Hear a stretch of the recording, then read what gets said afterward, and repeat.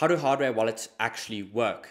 Let's start with the basics. A Bitcoin wallet is software or a physical device that is designed to store Bitcoin. But behind the scenes, it never actually stores any Bitcoin.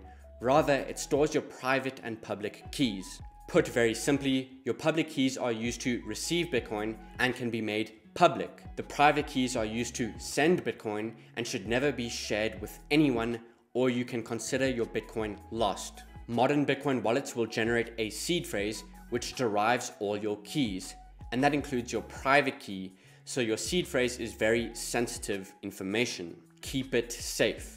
Let me quickly set up a typical mobile wallet so I can explain this a bit better. Here I have Blue Wallet. When I create a new Bitcoin wallet, it gives me a seed phrase, which I write down and keep somewhere safe. Behind the scenes, Blue Wallet uses this seed phrase to generate my private and public keys.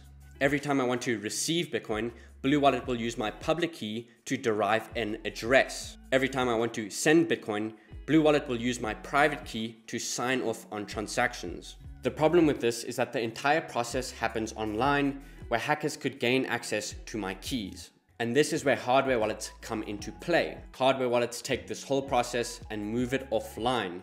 Typically, your hardware wallet will have a random number generator. That random number generator is used to derive your seed phrase completely offline. That seed phrase then generates all your private and public keys. The hardware wallet then allows you to export only the public key onto your computer or mobile device, where you can start receiving Bitcoin and managing your balances. When it is time to spend Bitcoin, your internet connected device will use the public key to build transactions. You are essentially saying, I would like to send this much Bitcoin to this address. But this transaction has not been signed by the private key to prove that you are the owner of those coins. So the hardware wallet will take this transaction offline onto the device and sign it with the private key.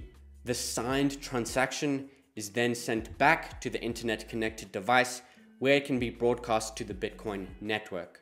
Your private key never touches the internet in this process, and that is how hardware wallets work. This is a pretty brief explanation, and I have multiple videos covering how to use hardware wallets in much greater detail, such as the ColdCard and SeedSigner, with many more to come. Make sure to follow me on Twitter and on YouTube if you would like to see those videos when they release.